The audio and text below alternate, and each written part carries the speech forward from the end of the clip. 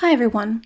In this video we're going to learn about correlation coefficient, how to compute it, and how to use it to determine if the linear association exists between two variables.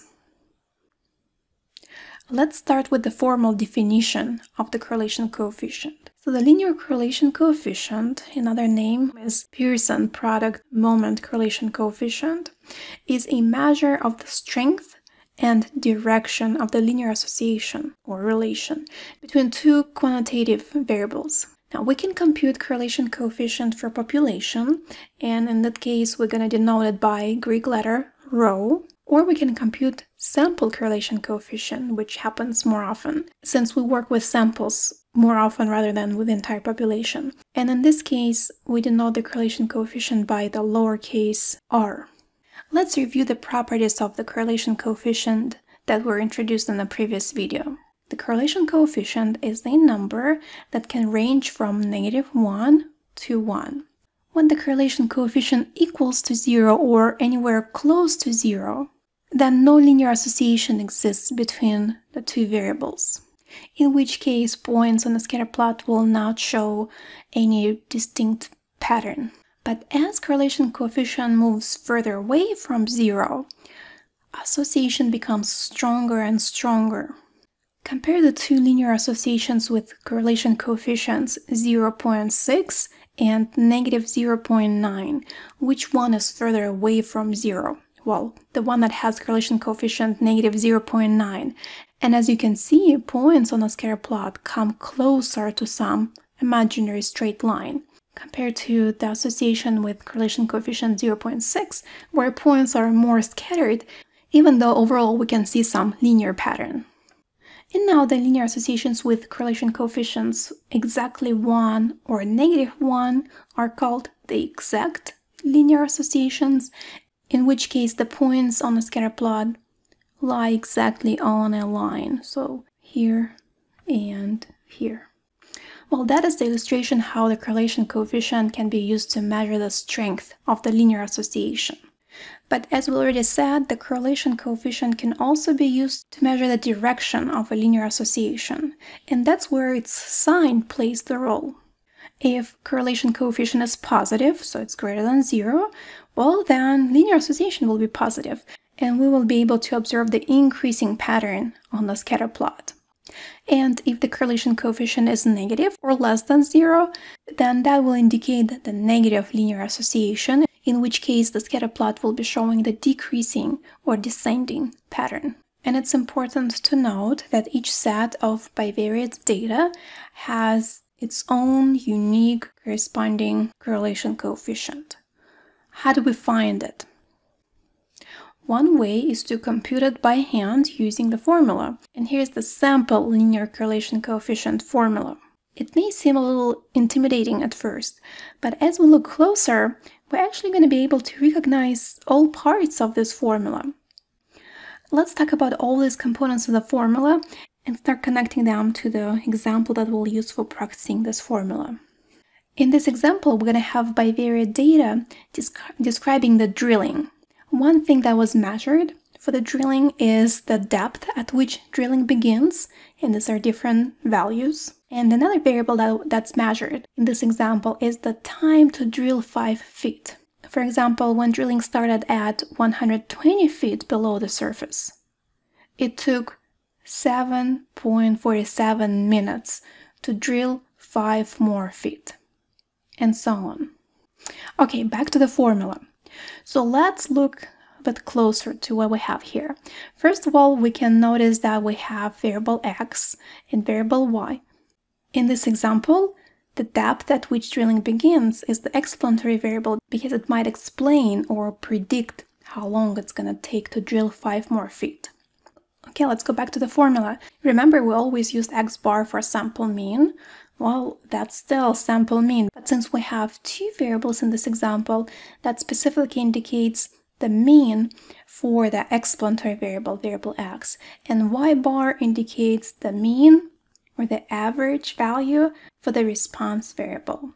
Now, the lowercase s in the denominator indicates sample standard deviation as before, but again we have two sample standard deviations here because we have two variables. One refers to the explanatory variable and one refers to the response variable.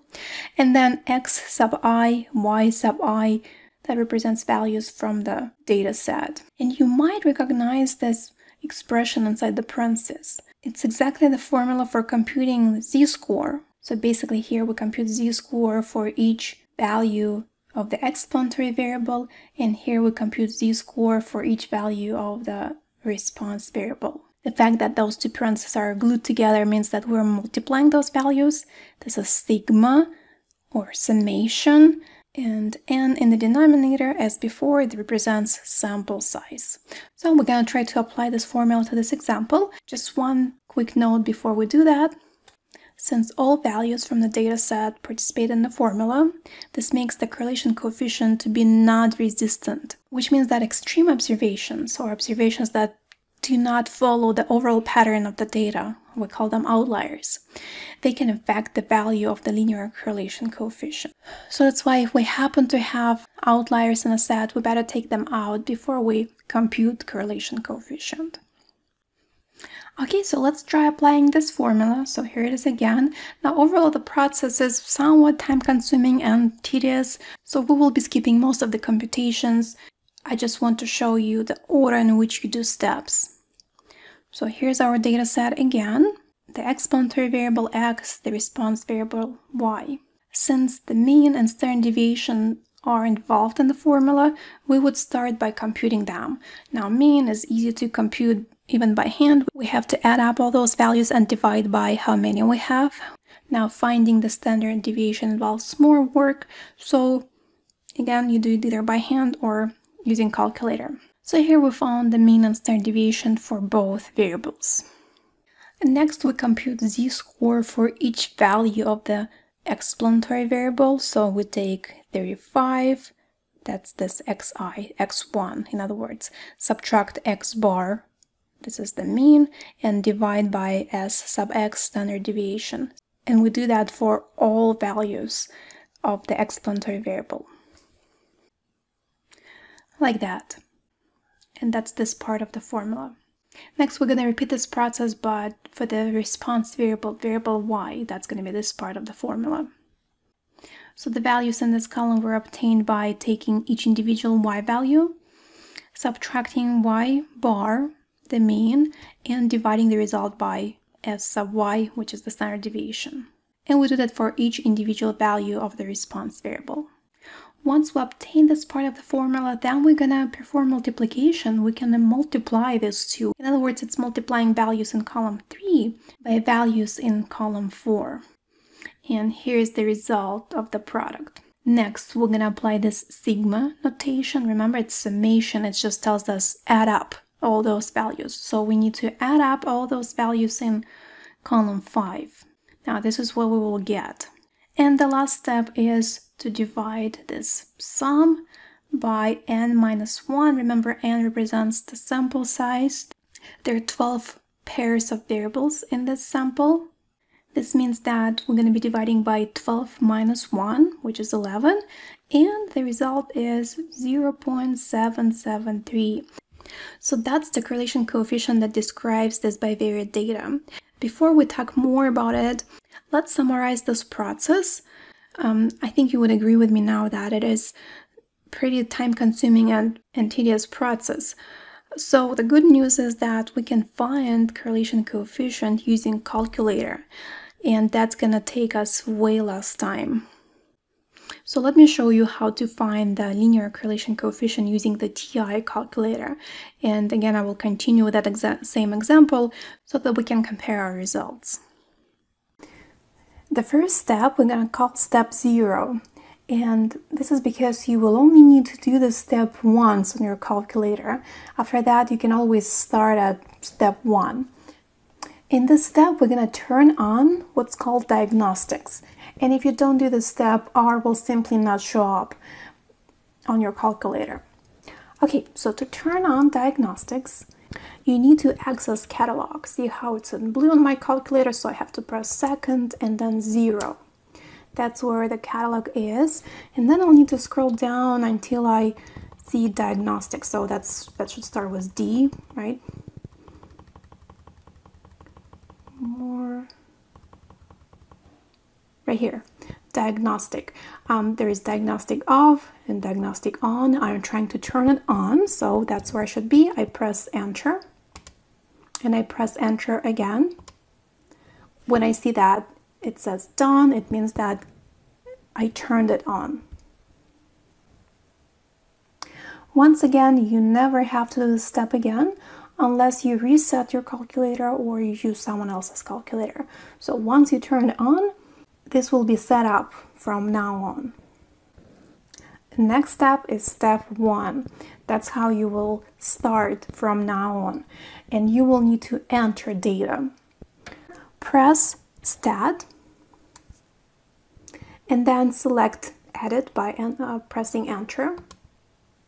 Well, if you already have some data entered in the calculator, you want to clear it. And remember, now we're working with bivariate data, so we'll have 2 columns that we need to enter.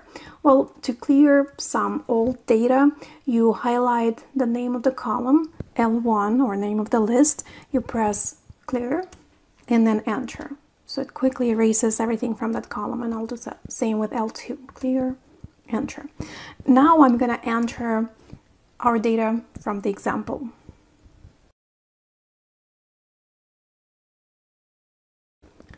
And now the second and final step, we're going to calculate the correlation coefficient.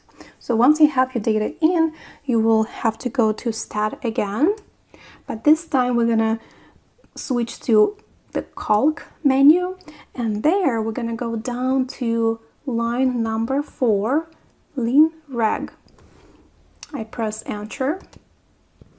Here, calculator is checking what lists I use to enter my data, and yes, that was list 1 and list 2, so everything looks good. So I'm gonna go down to calculate and press enter, and here we go. Remember that the sample correlation coefficient is denoted by lowercase r, so that's where it is.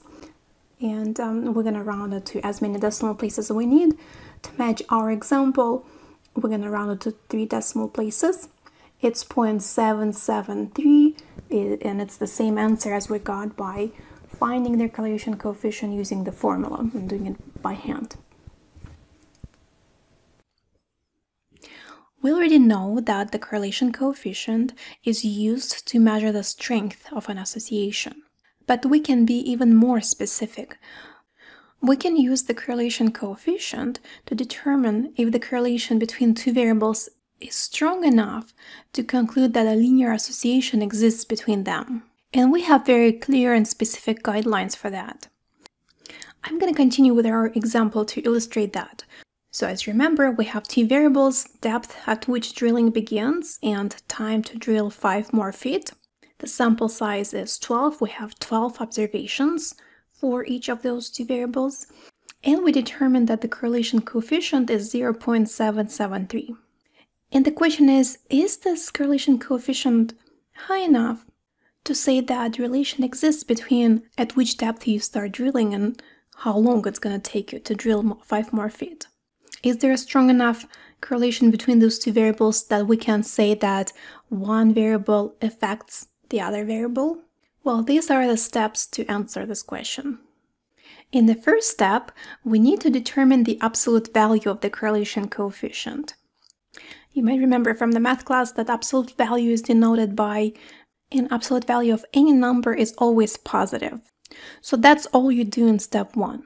In step 2, we're going to look at the special table. It's called critical values, or CV in short, for correlation coefficient table. And in this table, we have 2 columns. The first one is denoted by lowercase n. Remember what it represents? Sample size. So the first one corresponds to the sample size, and the second one corresponds to critical values. So as it says in step 2, we need to find the critical value in the table for the given sample size. What is our sample size? It's 12. So I'm going to find 12 in the first column and look at the corresponding critical value. The critical value is 0.576. And now step 3, that basically answers the question, because it goes like this. If the absolute value of the correlation coefficient, in other words, the number that we determined in step 1, is greater than the critical value, then we can say that the linear association exists between the two variables. Otherwise, no linear association exists. Let's see what we have in our example. In our example, the absolute value of the correlation coefficient is greater than the critical value, which means that linear association exists between the depth at which drilling begins and time to drill 5 feet. And as we continue studying this topic, we're going to learn that in this case, we can use one variable to predict the value of another variable. And in the context of this example, there is a way to determine how long it's going to take to drill 5 more feet if you know at which depth you start. All that we're going to learn in the next video. And one last thing that I'd like to note in this video is the following. Correlation does not imply causality. So what it means is that even though in some examples the correlation coefficient might show a strong association between two variables, it doesn't mean that one variable is necessarily affecting the other variable. We should always use common sense when interpreting results. And here is one famous example of that. It's been determined that as ice cream sales increase, the rate of drowning death increases sharply. Does this mean that ice cream consumption causes drowning? Well, the answer is no. While the strong association exists between those two variables, both of them are being affected by another variable lurking in the background. In fact, it's called a lurking variable. It's the one that affects the variables being studied, but is not included in the study. Can you guess what could be the lurking variable in this case? It's summer hot temperature. Both variables are being affected by that. More people tend to buy ice cream during the summer, and more people tend to go swimming in the summer, well, and unfortunately that results in higher rates of drowning death. So this shows that while we are relying on math in statistics and computing correlation coefficient as example of that, we should never stop using common sense.